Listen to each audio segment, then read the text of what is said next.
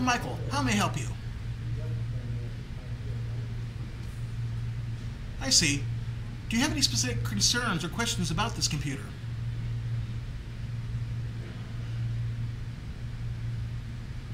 I understand. Security is an important part of using any computer.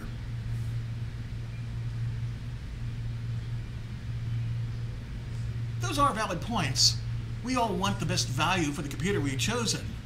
Even so, computer hardware and software are changing much more quickly than other products in response to consumer demand, security needs, and other factors. A new system can also perform tasks your existing system can't do at all, and you get a new manufacturer's warranty.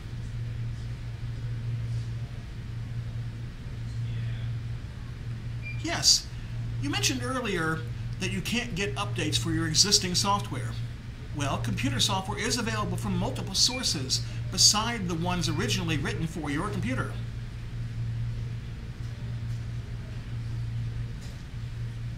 That's correct. There are two basic kinds of computer software, commercial and open source. Open source software is written by a community of developers from around the world. Unlike commercial software, it is freely distributed worldwide and at no cost to the end user. Yes, there are open source operating systems, as well as open source business applications, games, educational programs, and so forth. Yes, there's a workstation table right behind you. We can look at it there. All right. Okay, your system is on the test bench here. We can see that it's a PowerMac G4. Let's take a closer look at the operating system and the hard drive and the system memory to make sure your computer meets the system requirements of the prospective new operating system. Here is the About This Mac window. We see that your computer is running version 10.3.2 of the Mac operating system, codenamed Panther. Your concern about using the current Mac operating system is valid. Version 10.6 can only be used on Intel-based Macintosh systems. The previous version, macOS 10.5, requires either an Intel-based PowerPC G5 or PowerPC G4, but of at least 867 MHz processor speed. Your system runs at 733 MHz and is therefore too slow.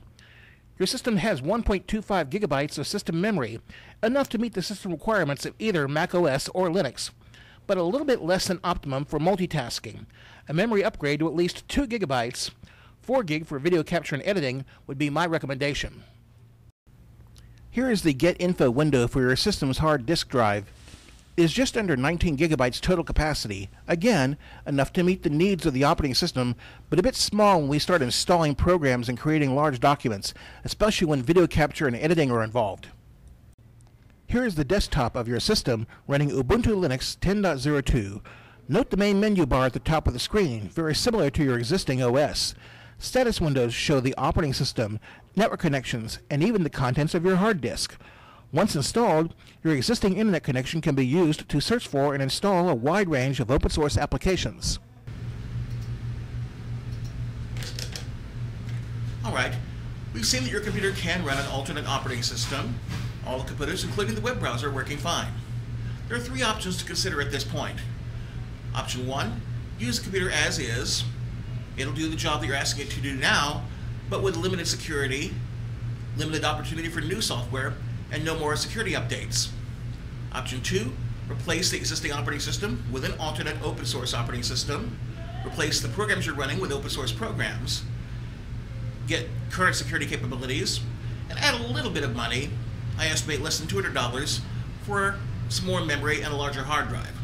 Option 3, replace the existing computer with a new computer, gain all the performance capabilities and new abilities of a new computer, gain the new manufacturer's warranty, not to mention the protection plans we offer here at Micro Center.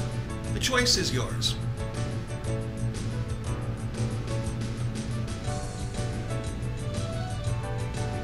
Thank you. I was glad to be of help.